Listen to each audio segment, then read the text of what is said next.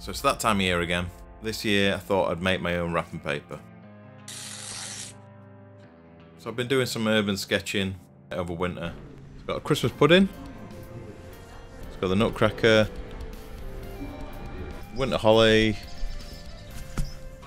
Candy cane. Paper angel. And the winter horse.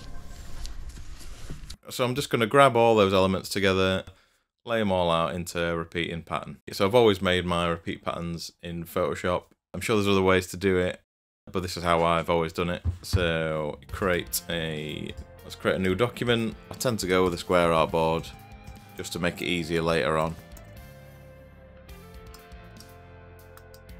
Add in your artwork. I'm going to use these Christmas designs from the urban sketching and just start laying it out. Just make sure to keep your artwork in the square and not off the artboard. To make it a seamless pattern, we want to push everything to the edge. To do that, we need to convert your artwork layers to a smart object. And then go to filter, other, offset. You need to remember what your canvas size was. So you halve that. That way it distributes the design evenly across the four corners, and then just start filling the empty space.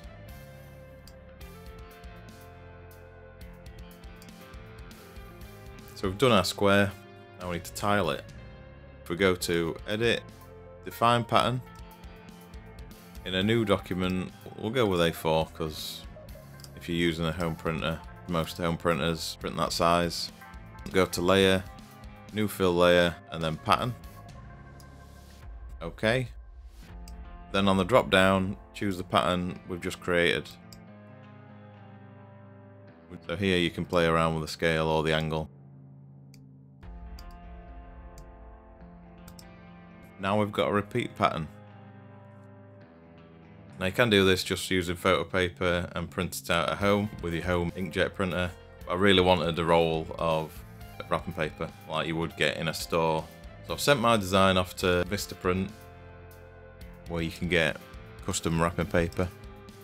And this is the result. It's come out really nice. What do you think?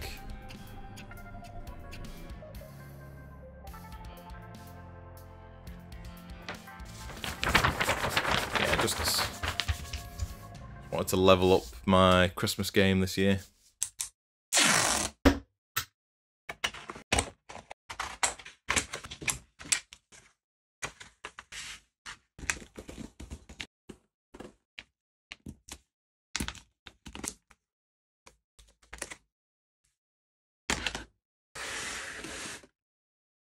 So now they're all wrapped. What do you think of the final result?